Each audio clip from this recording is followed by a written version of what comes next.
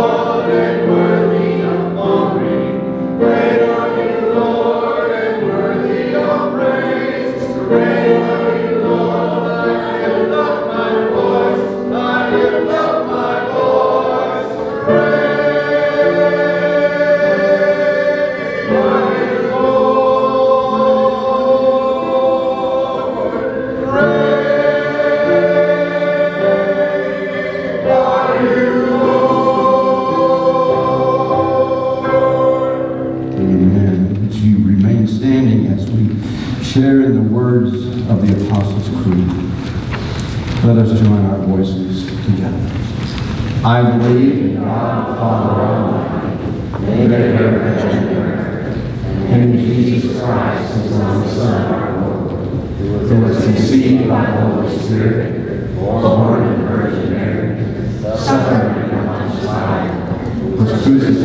dead and buried. The third day he rose from the dead. He ascended into heaven and sits at the right hand of God, Father Almighty. From thence he shall come to judge the quick and the dead. I believe in the Holy Spirit, the Holy Catholic Church, the communion of saints, the forgiveness of sins, the resurrection of the body, and the life everlasting.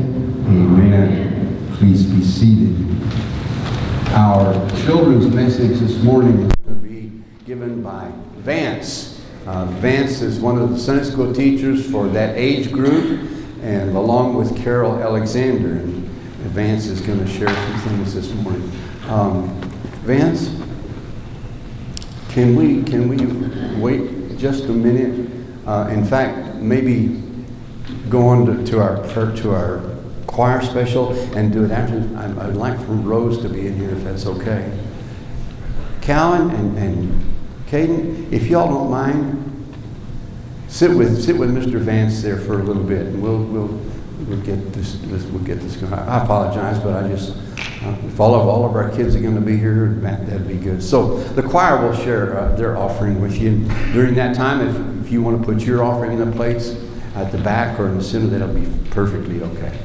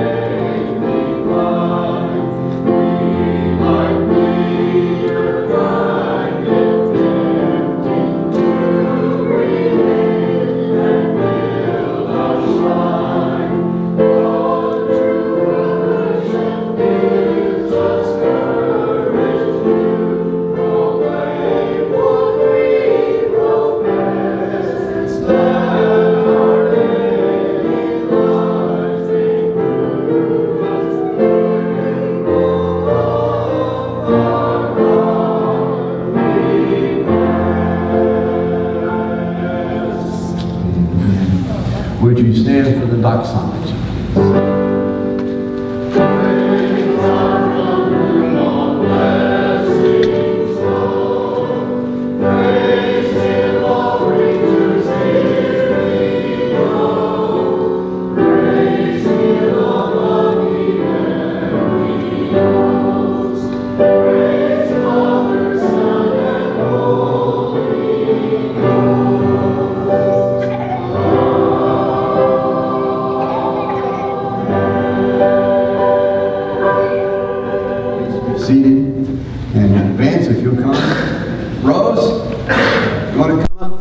I guess she doesn't.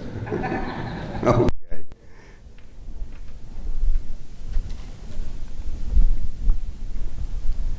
Hope she changed her mind. So what did we learn in class today? Yeah. That Jesus is the light of the world. And where does he go? Everywhere. That's right. So what are some things that you like to do? Is there some things that you like to do on the weekends, on Saturdays? What is that? Birthdays? You like to play on Saturdays? Watch anything on TV? Yeah! I don't see how. Well, for all those football fans out there, I like to do something else on Saturdays. I like to watch the best college football team in Texas play.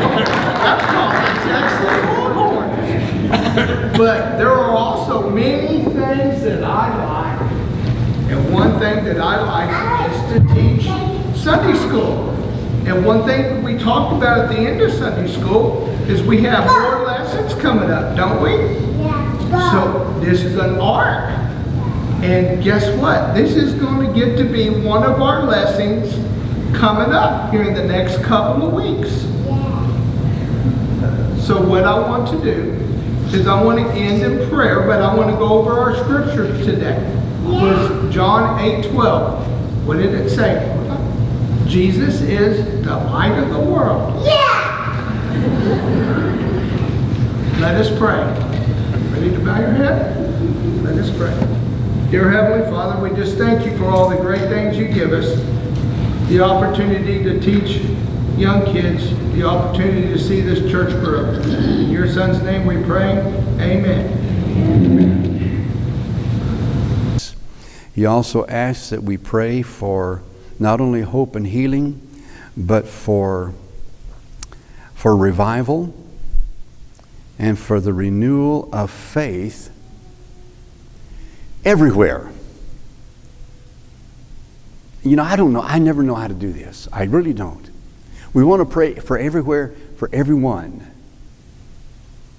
But this is where we are. And we want to pray for our church family. We want to pray for the church families in Victoria. We want to pray for revival, for faith and hope restored in Victoria. We want it everywhere. We really do. Excuse me. But in your praying, remember Victoria and remember John Wesley. Remember the other churches. You do know that there are other churches in Victoria.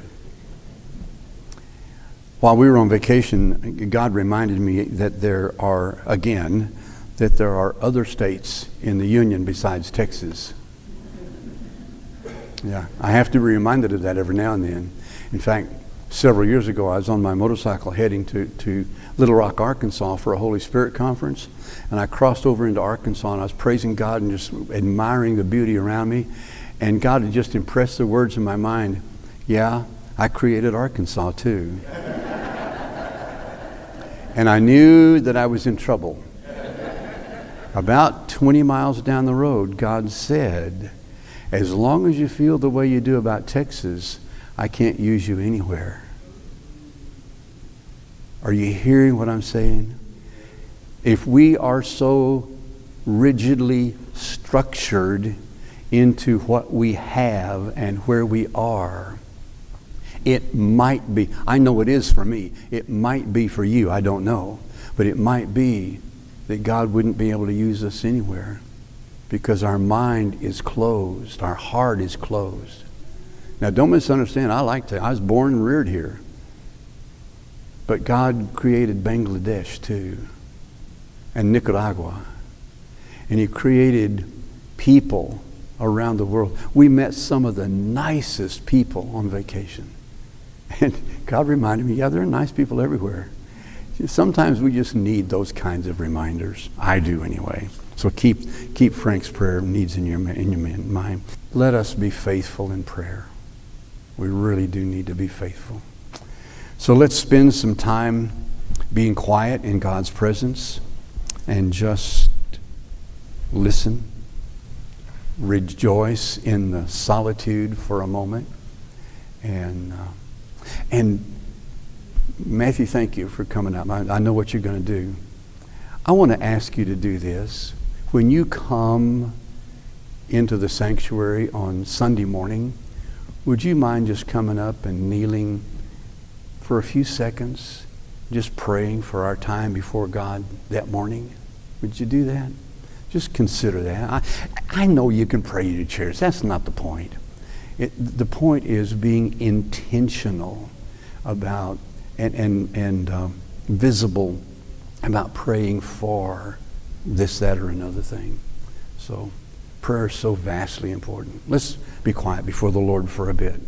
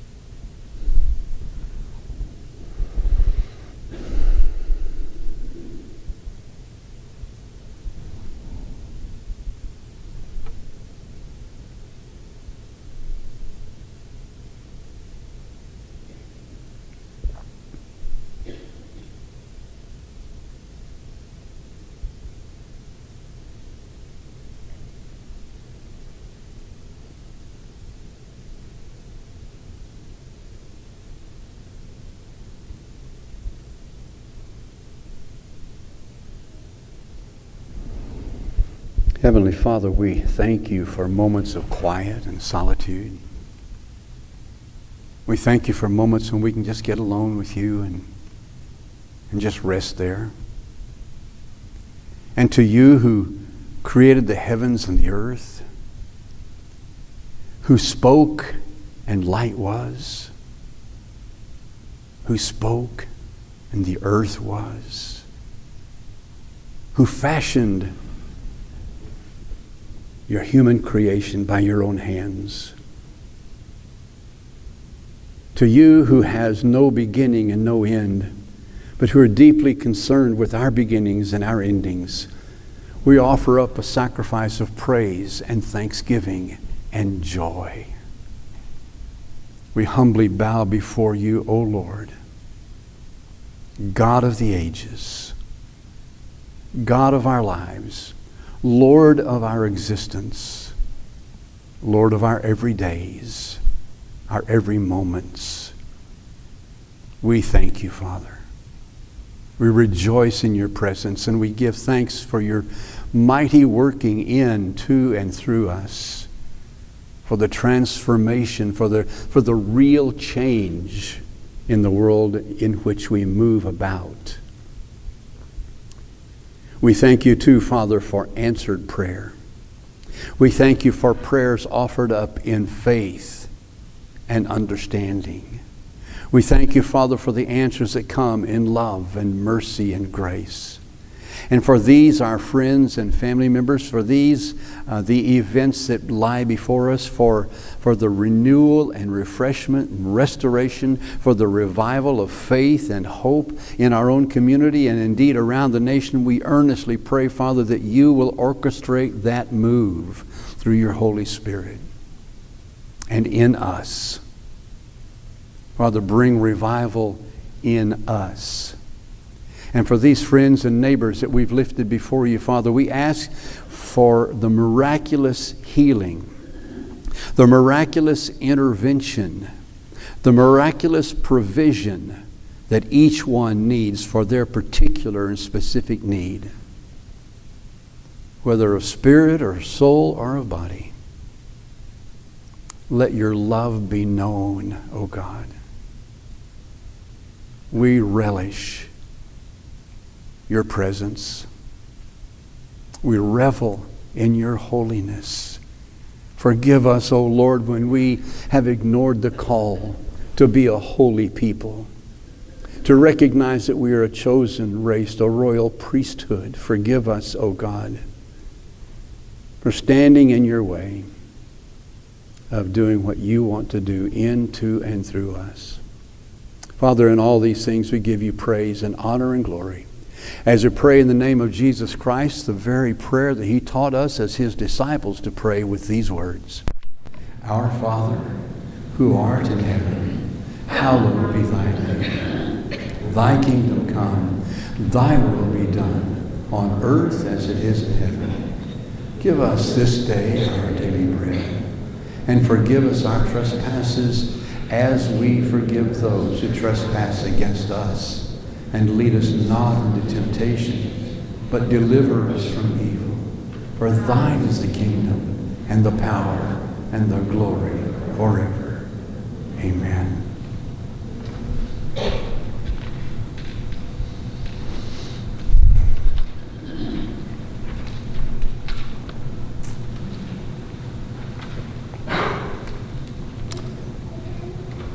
Our hymn before the word is 2120.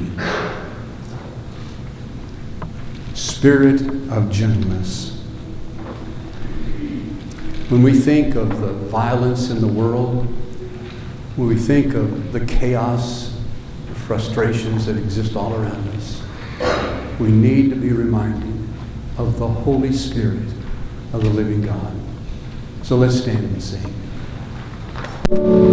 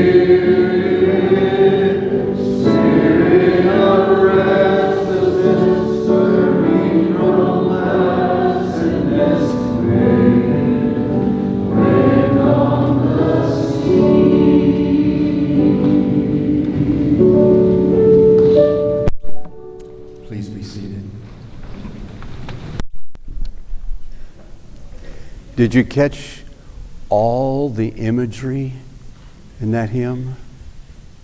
All the scriptural, the biblical references from the Gospels, from Acts, from Daniel, from Revelation. The hymns that we sing are a reminder that God's still on the job, still very active in the lives of His people. So, don't chafe at singing the hymns. Even if you don't sing, which I know some people just don't sing. I understand that. But listen to the words. Sense the presence of God's Spirit moving. So let me ask you a question. This is a question for the ages. And I'm going to tell you right now, we're going to go past 11:30, okay? It's just going to happen. Oh, Elizabeth, thank you. I forgot. See, if it's not in the bulletin, if it's not written down for me. Here we have, I apologize for forgetting this. Here we have a tool that has been exceedingly useful in the ministry that we've been involved in, the ministry of affiliation, changing where we place our affiliations. And it's been called the nest egg. You're very familiar with the nest egg. It has enabled us to pay all of the exit fees from the United Methodist Church and then some. It is now, we're going to retire the nest egg. Oh, you'll probably hear from it again sometime in the future, but we're going to lovingly retire the nest egg, and it will not be out anymore. It has also enabled, we are at the point where we have all the funds necessary to pay for new signage, again, thanks to the nest egg. Now, I say thanks to the nest egg. It was just a kind of a little reminder for you and for me to be sensitive to the needs that were extant at the time when we were needing that. Because it wasn't the nest egg that did the work. It was you who did the work. It was God working in you to bring about something that without which we would not be where we are. And all the implications thereon. So we have appreciated Belinda Walker for fashioning the nest egg for us. And this was, how long has it been? It's been almost 3 years that we've had the nest egg. And it's been a part of our identification, I guess, for that long. And it's served a great need. We appreciate Belinda's fashioning it. We appreciate its use by all of you for enabling us to affiliate with the Global Methodist Church. And now to be able to pay for all of our new signage.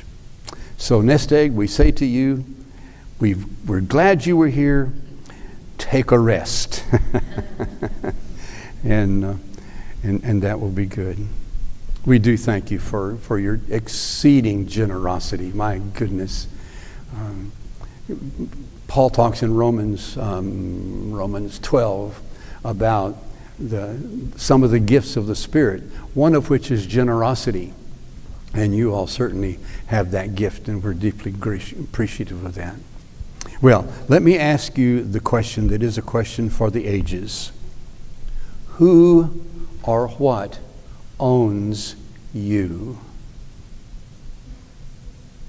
What's your first response? What's your first response? Gut level first response. My guess is no one owns me. Nothing owns me. But I want to suggest that that is probably not true and we'll just invoke the 80-20 rule, okay? Just leave it at that. That for about 80% of the people in this world, they are owned by someone, by something. Okay? The 20% who are not owned are simply oblivious to being owned. I think that's an important question that we have to ask ourselves almost on a daily basis, depending on our particular situation.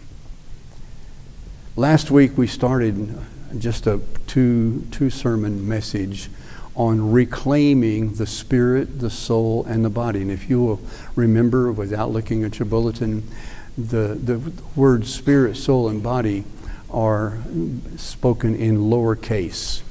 Lowercase s, lowercase s, and lowercase b.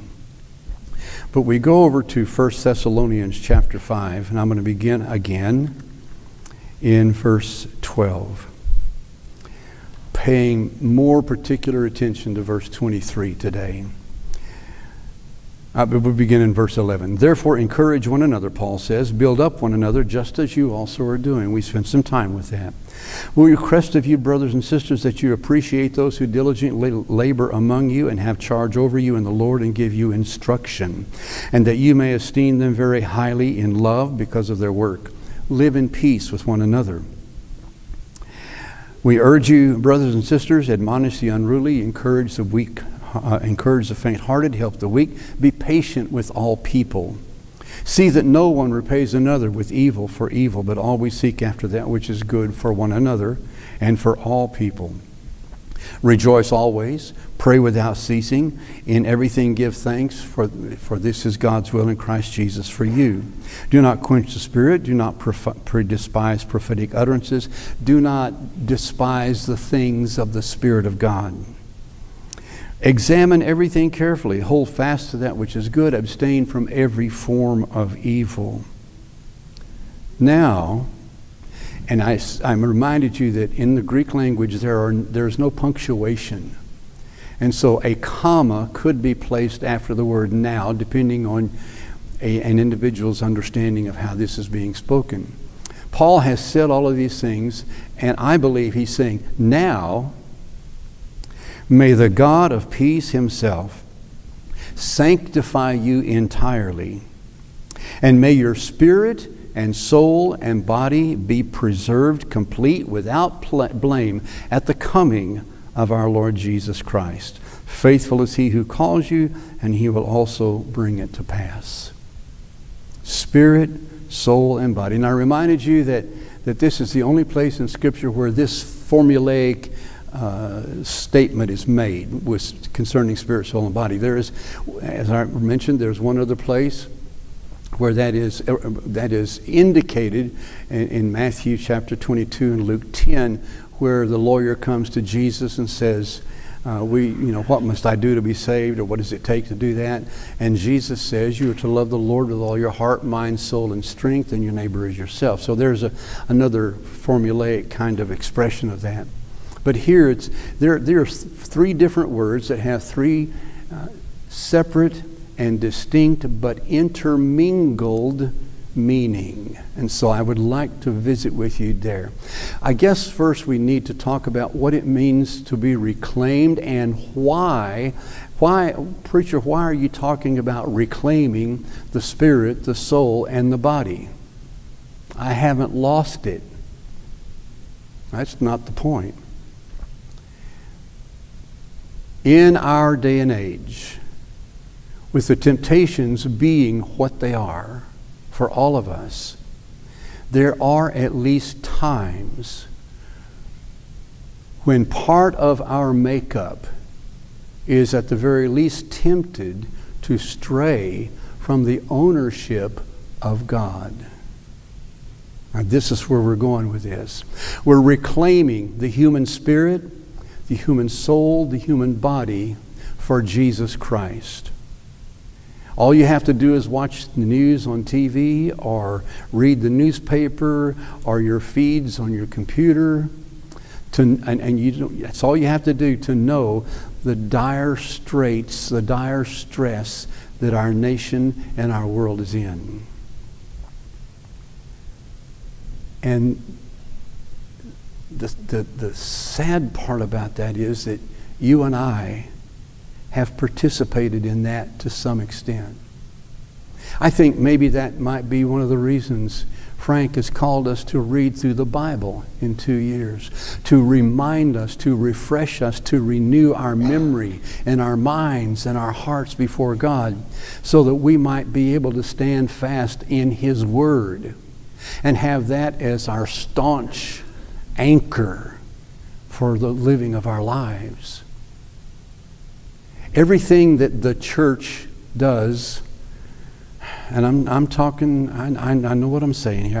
Everything that the Big C Church does is intended to be transformative. It's intended to lead to the change of people's lives. And you say, well, I'm fine. I don't need any change.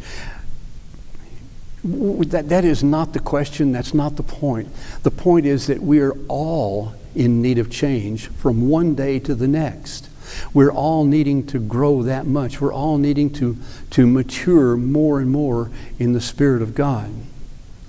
And so I want to say, I think that's probably, Frank, that's what we talk, that's one of the things we talk about when we talk about revival, is reclaiming the spirit, the soul, and the body of the human being for Jesus Christ.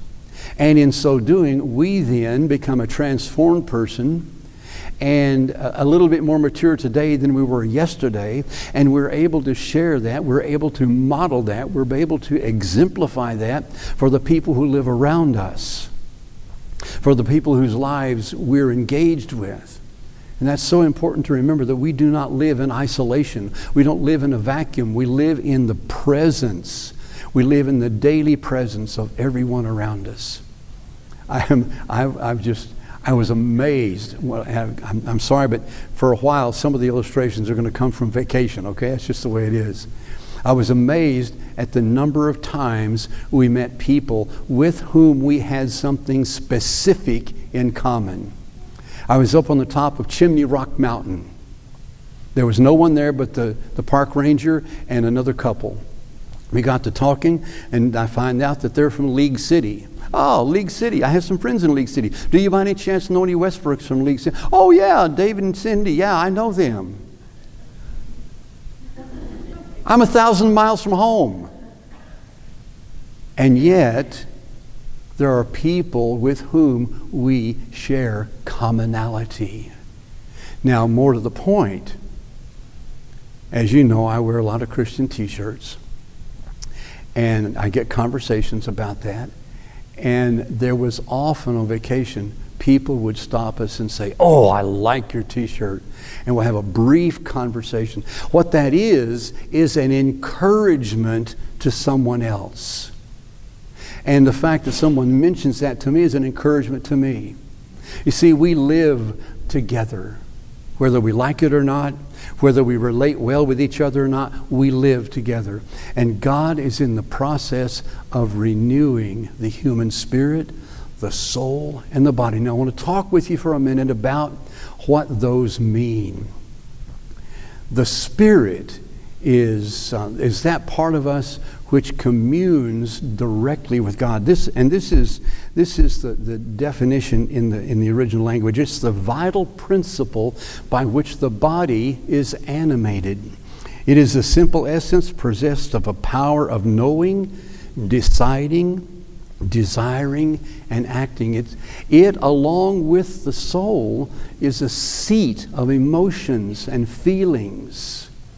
And so the soul becomes the mind, the will, and the emotions.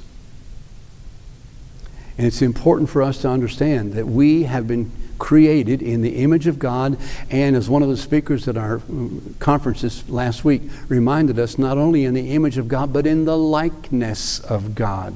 You know, for some reason that particular word just hadn't caught in my brain until then. Created in the image and likeness of God. Consequently, we are created as tripartite with three parts. God is three in one. We're three parts: spirit, soul, and body. And the soul is that part of us that is, and part of the definition is designed for everlasting life. That was the understanding in the Greek language. Designed for everlasting life, not to be destroyed by death. Think about that. That's part of who you are. That's part of what resides in your soma, what resides in your body. The physical body is the housing for the spirit and the soul. Now, there is a need, in my opinion, for reclaiming those aspects of our humanity for Jesus Christ. And I believe that what happens when revival does come is when people surrender their spirit, their soul, and their body to the ownership of God. And you remember, the Bible tells us, Paul tells us in 2 Corinthians that, do you not realize that you are not your own? I mean, this is the word. You are bought with a price. Your very body is a temple of the Holy Spirit. The Holy Spirit resides in those followers of Jesus Christ who populate the world. Are you allowing the Spirit within you to be reclaimed, renewed, revived by the Holy Spirit? Paul talks in Romans about the Holy Spirit witnesses with our spirit that we are children of God.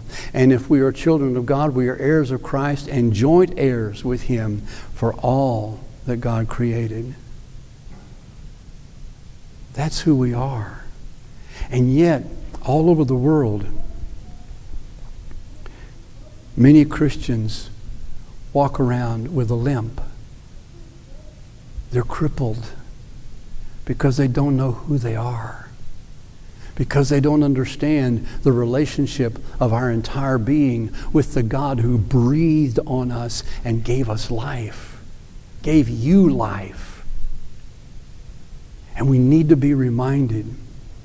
And so this morning I just want to say that we need to be reclaimed. And that needs to be a conscious, intentional reclamation. Reclaiming is taking back something that was lost, regaining something that we once possessed. Over in John 10, in the beginning in verse 10, Jesus says, "The thief comes to kill, steal, and destroy. But I've come that you might have life and have it abundantly." That's what Jesus does. He renews, He refreshes, He restores, He reclaims our spirit, our soul, and our very body for Jesus Christ. I'm thinking that until that happens with more and more of God's people, we're going to continue to flounder in the chaos, the confusion, and the frustration that just runs rampant through our nation and even in the church. So this morning I just want to offer an invitation to each of us to submit and allow God to do what He wants to do with us, because the future is as bright as you can imagine. It's brighter than you can imagine, with God at the helm and with us completely. Us, not just us here, but the people of God across this nation, around the world, the people of God rising up with that reclaimed spirit, soul, and body. So, there you have it. I wonder what it's going to take for us to be a changed people, and for us then to be able to speak that change into the lives of other people. It takes submission. It takes just laying our lives before the Lord and saying, "Okay, Lord, I'm through. I quit trying to own my own life. And I renounce those things that I've allowed to own my life." Things like gossip and slander. Things like sexual immorality. things like a critical spirit. And the list just goes on and on and on for the things that we as a people. Now, don't misunderstand this. I'm not talking about you so much as I am talking about me and all people. We have a need to be renewed, refreshed, and restored. Frank asked us to pray for revival. Well, revival begins with us, begins with me, begins with you. Revival means that we have allowed God to own us. We've recognized that our body is the temple, the residing place, the worship place, if you will, of the Holy Spirit of the living God. So many people are running around this nation and this world not knowing who they are. My friends, we know who we are in Christ Jesus. Let us proclaim it. Let us claim it for ourselves, because that's who God created us to be. So I'd like for us to end our time together with a time of recognition. A time of recognizing that I need that. I'm telling you, I need that. You're the only one who can answer the question, do you need that? I'm going to ask Elizabeth to come and play. We're going to end the service this way. I'm going to sing that last hymn. But just to play, and if you want to come, and I'm going to ask you if you will accept God's ownership of your life. Will you accept God's ownership of your spirit, your soul, and your body, and all that might mean for you? I'm going to ask you to pray right here, right now. If you want to come up and kneel at the communion rail, please feel free to do that. If you want to just raise your hand and say, yes, I'm with you, preacher. I'm with you. My hand is raised, and I'm going to be whatever I can be to do that. I want all that God has for me. I want all that God has for you, for us together. And so, just I'm not going to count hands. I mean, you don't have to raise your hand. That's not the point. The point is what happens here.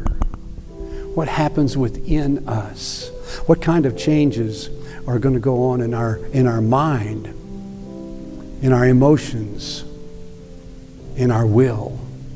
What kind of changes are going to go on in the very deepest part of us that bring us just that much closer to God? And so here we are. We're just going to be praying, and I think we'll have a season, and then I'll just dismiss us with prayer. And if any of you want to talk with me about anything I've said this morning, please feel free to do that. If you agree, disagree, you want to rake me over the coals, you want to worship the God I'm talking about, whatever. I don't wear my soul on my sleeves. My mind, my will, my emotions. I don't do that. So we can talk about anything, but the important thing is to talk to God. So let's be quiet for a bit. Lift your hand as you feel need to do that, just to say, I'm here, Lord, I'm with you. And come and pray, or just kneel at your chair and that sort of thing. Let's be in prayer.